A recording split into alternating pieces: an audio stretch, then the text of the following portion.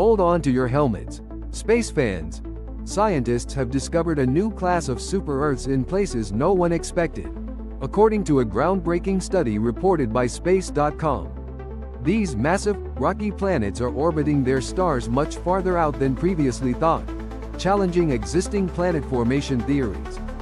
Using the microlensing technique and data from the Korea Microlensing Telescope Network, astronomers identified a super-Earth at a distance similar to Saturn's orbit.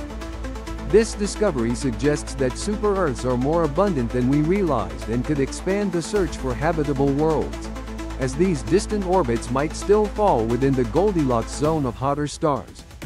This find supports the idea of two distinct planet populations: super-Earths, Neptunes and gas giants. Did you know? The microlensing technique, vital for this discovery, relies on Albert Einstein's theory of general relativity to detect planets by bending and magnifying light from distant stars. Comment your opinion. Follow us for more updates. Did you hit the like button?